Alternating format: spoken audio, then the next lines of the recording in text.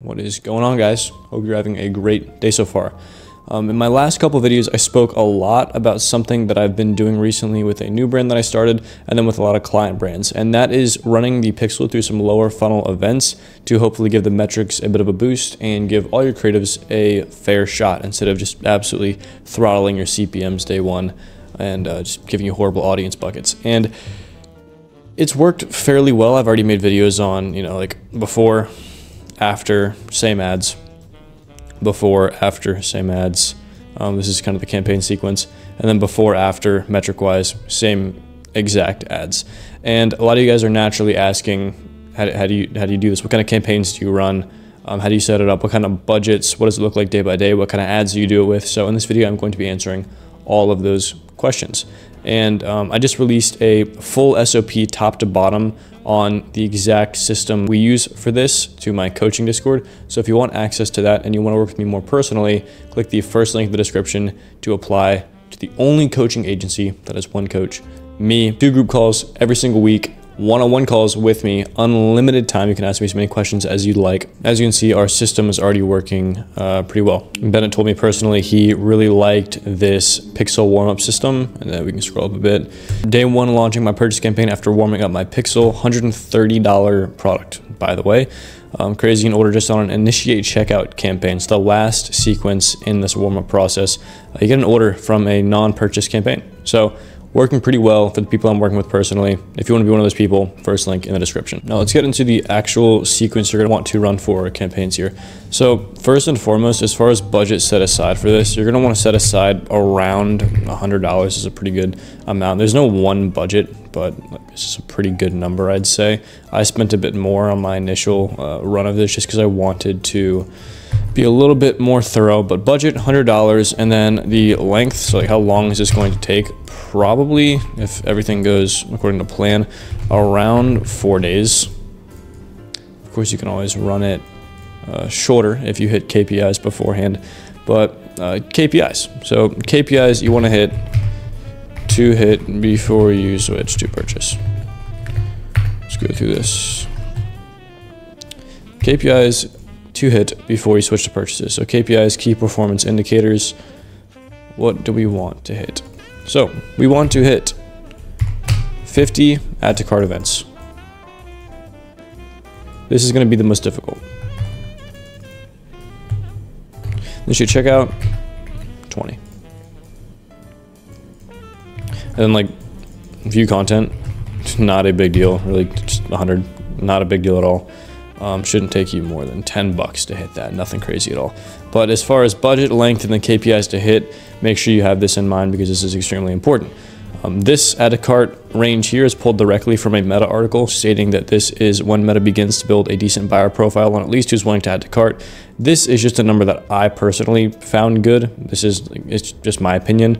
And then again, just my opinion. The only set in stone number here is add to cart. So budget, length, KPIs to hit, really cool. Now, as far as the sequence, let's get into day one. So day one is going to be extremely easy. Day one is going to be a landing page view campaign.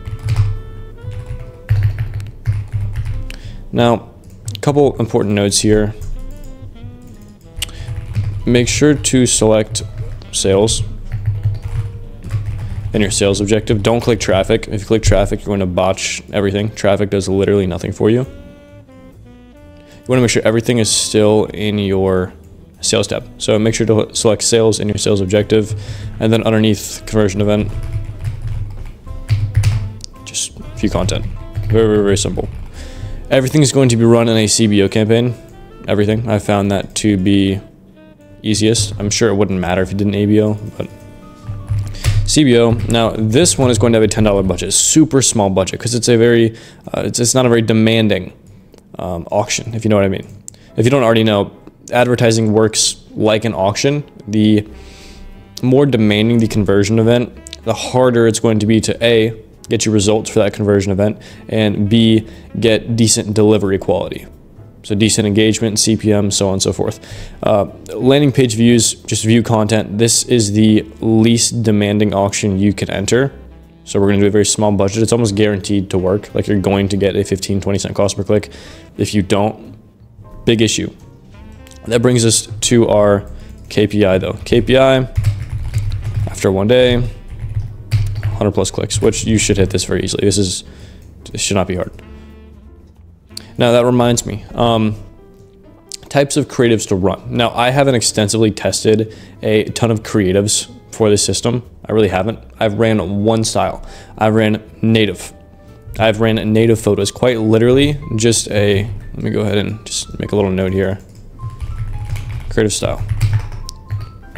Do this. Pick 3 creatives. You can do 5 if you want. I did 3 at first. Pick 3 creatives.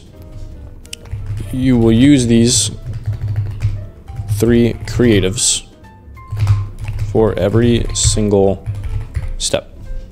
You might end up switching them up when you switch to purchase, and I'll explain to you how to do that. But as far as landing page view, add to cart, and IC, just the same 3 creatives. And what I did, and you can do, I'm sure, whatever you want, but I'll tell you what I did. I made mine extremely native, meaning they look like they belong on the platform. It was a visual of the product. That's it. And then the visual that I used in particular was extremely scroll stopping. So it was a visual, without giving too much away, that made people want to stop and look. And then a lot of the selling was done. Let me just go ahead and write this here. Selling done in the primary text. So a lot of the copy was written in the primary text. This is the kind of creative that I ran for at least the LPV, add to cart, and then IC campaign. So I suggest you make 3. Use them for literally everything. It's what I did. This is very simple. Day 1, LPV, just make sure you select sales, don't use traffic, view content, $10 budget, let it run for 1 day. You should get 100 plus clicks. Your CPM should be below 30 bucks, honestly below 20 bucks.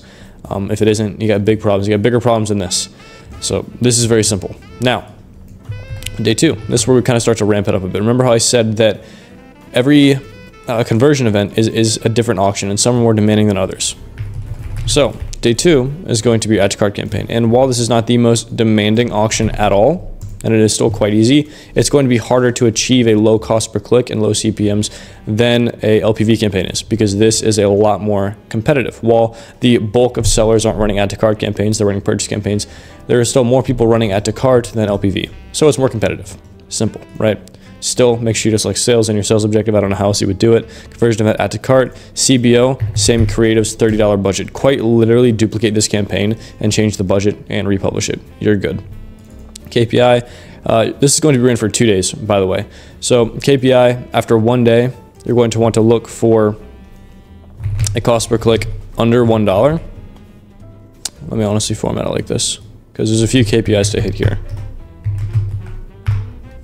CPM, depending on your niche, but usually under like 40 bucks, just normal CPM. And then this is important, cost per add to cart, day 1, should be in between $5 to $9.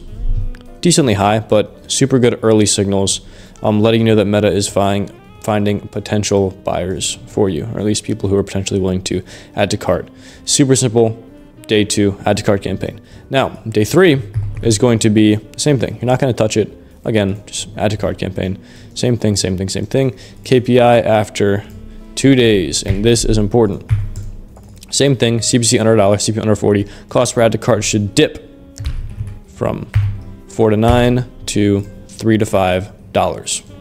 Cool. If you can hit both of these after 2 days, you should reach these initial KPIs. And I know what you're wondering, Adam, I'm doing the math on this. This doesn't add up if you do the cost per add to cart based on the spend on the budget. This doesn't add up to 50.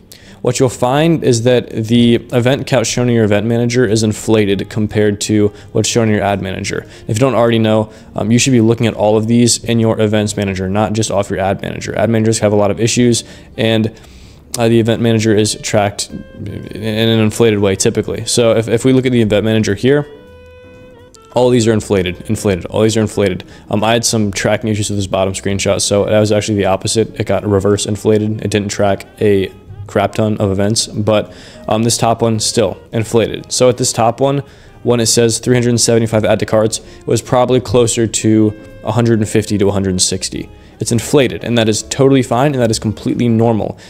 When you're trying to understand when you're hitting these, look in your events manager. Do not look in your ads manager, because ads managers can have issues also. They can not track, they can deduplicate, a lot of issues. Just judge based off your event manager. If you hit this goal, you should be close to 50 add to carts. And if you have 47, if you have 48, and you're like, oh, I need to run another day for 30 bucks. No, you don't. It's fine. You're completely good. Just make sure you hit these KPIs. Again, if you miss this by 5 or 6 add to carts, it's totally fine. It's not going to break everything. This is just a simple warm up. This isn't guaranteeing anything, and this isn't going to be destroyed by missing a KPI by 3. But these two are going to be the hardest for you to achieve. On day 2, if you hit these KPIs, you're probably going to start seeing some initiate checkouts, which is an extremely good sign, which brings us to day 4. Do day 3 and then copy, paste. Day 4 is going to be your initiate checkout campaign, and same exact thing. It's a slightly more demanding auction, but you're going to be dropping the budget down to 20. Again, just duplicate this, change the budget, change the conversion event, and republish. We're gonna be dropping this down to 20 because it's a weird event. It's kind of like a middleman event between add to cart and purchase. It's not as important, I'd be willing to say, or at least I haven't seen it be as important as these 2 days here. So we're just dropping it down, and we just want to see a cost per initiate checkout of around $5 to $10. No big deal. If you get lower, congratulations, that's awesome. But same thing, cost per click under $1, CPM under 40. Again, each of these days, except for these 2, so like each event, 1, 2, 3, you're going to see these metrics inflate a little bit, and that's totally normal. Remember, more demanding auction equals inflated metrics. Completely fine. So this is the sequence here. Now, a couple questions I want to address. One, okay, what if I run this, Adam, and I don't hit these KPIs? Okay, I have to try new creatives. This is also a great time to kind of figure out what creatives work best engagement-wise and even buying intent-wise. So that is why this budget that I put here, $100, could be higher. Could be. Because if you mess this up and your creatives suck, sorry. You have to test more. That's going to cost you more. So just putting that out there. But I promise you it's not hard to hit these KPIs. Like, you don't need A1 creatives to compete in the most competitive auction. You don't. This is not the most competitive auction. You should get hand-fed pretty quality people for this conversion event. Purchase is where you're going to have to do most of the testing. But I can real quickly cover day 5 purchase and some things that could happen and what's normal and what's not normal. So day 5, you'll be on purchase, right? Congratulations, you got all the KPIs. Your pixel has some lower event funnels inside of it. Done. CBO, $50 budget, always up it to 50. KPIs. So KPIs aren't set in stone for this. I'll tell you mine. Cost per click under $2 is what I deem to be good. CPM, again, depending on your niche, I'll bump this up to like 60. And then your add to carts, you should see buying intent day 1. Cost per purchase, you don't always have to get purchases day 1. If you know anything about media buying, you know you don't have to. So I'm going to get rid of any purchase expectations. It's completely realistic and honestly not hard to get purchases day 1. But don't be scared if you don't, if your metrics are in line with this. We can also add like CTR above industry average of 2%. Obviously, I personally deem 2% CTR a little low, but that's industry average. So who am I to judge? I should have totally just made another bullet point, but I didn't. Okay, cool. So you hit these, nice, you're in a pretty good spot. You do want to see some buying intent day 1 at the least. So some buying intent is important to note. You don't want 0 add to carts, some buying intent.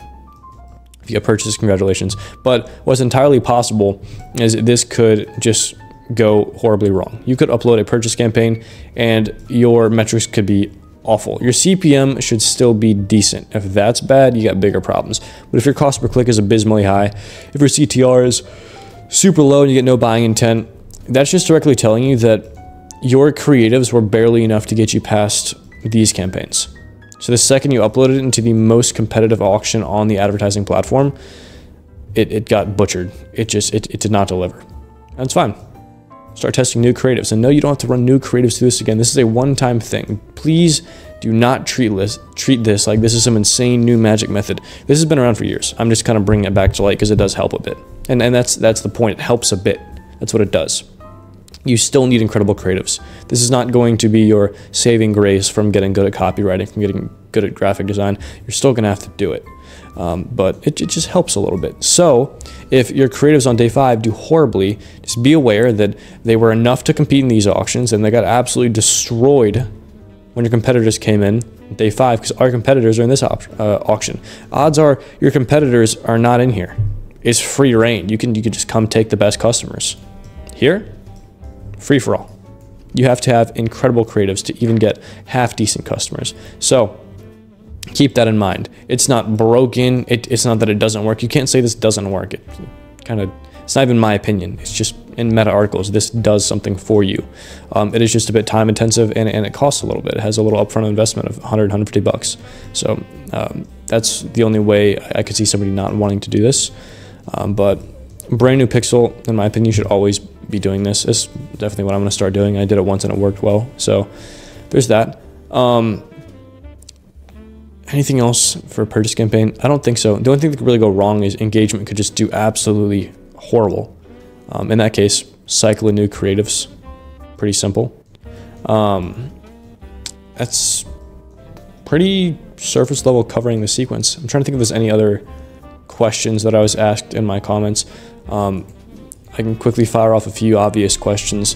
One, if you have a brand that's already getting some order volume and it's doing well and it's on an older pixel, there's no benefit to you doing this whatsoever. The only reason you're doing this is to saturate your pixel with some events to help out a bit. If you already have events, this does nothing for you. It's not going to recalibrate anything. It's not going to re-optimize anything. It'll do nothing. You don't have to do it for an established pixel.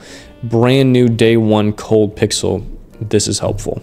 That is the only scenario in which this is helpful. Every time you publish a new purchase campaign, you don't have to do this again. One-time thing. Just understand what it is and what it does. It's not magic. It's just media buying. It's not magic anything. And I obviously tried this out myself and it worked quite well. And then I brought it to my coaching Discord and it's working for most people there. It's getting people who've never gotten purchases their first sales. It's a great way to almost guarantee, well, it guarantees a fair shot at your creatives getting shown to at least slightly better quality customers, and it almost guarantees some buying intent and even a sale. So if you've never gotten a sale before, if you're legitimately brand new, try this out. It will make a difference. I know it will. But don't expect it to carry your product. You need to be good at this for this to matter. But this is the setup. I think it's a lot simpler than you guys thought it would be, but sometimes the simplest things need the most explaining. So yep, I pretty much put all this into a super extensive SOP. So again, if you want that and you want to work with me one-on-one, click the first link in the description to get all the little ins and outs, all the little nuances that you can get throughout all these days. And of course, I'll be there with you to help you within day 1 through 5. But this is a super good overview. If you just want to screenshot this and use it, go ahead. This was the breakdown. If you guys have any questions about this, just comment them, and I'll see you guys in the next video. Peace.